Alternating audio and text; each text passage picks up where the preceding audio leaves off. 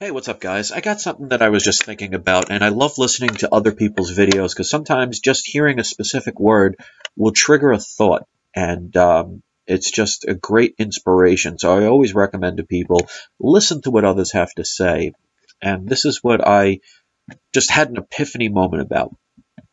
I wasn't really paying attention to everything they were saying at one point. I was writing a little poem, and there was just one word that caught my attention when I heard them say it. And they said the word invisible. Now, what does the word invisible mean to you? It means, obviously, you're looking out and you can't see something. Now, I've always talked about the fact that you have to look inside yourself.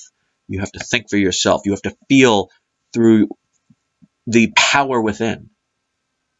So think about the word invisible and separate it. Invisible.